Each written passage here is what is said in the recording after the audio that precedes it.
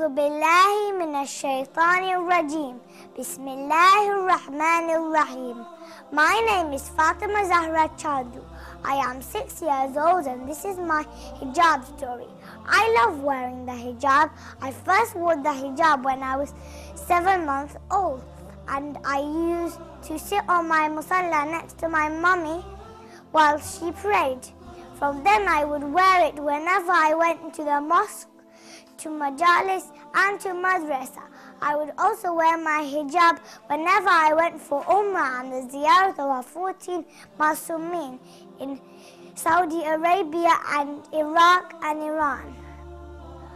I want to start wearing my hijab all the time, even in school this year, inshallah. I really can't wait to start wearing it in school so I can show my teachers and my friends what being a Muslimah is all about.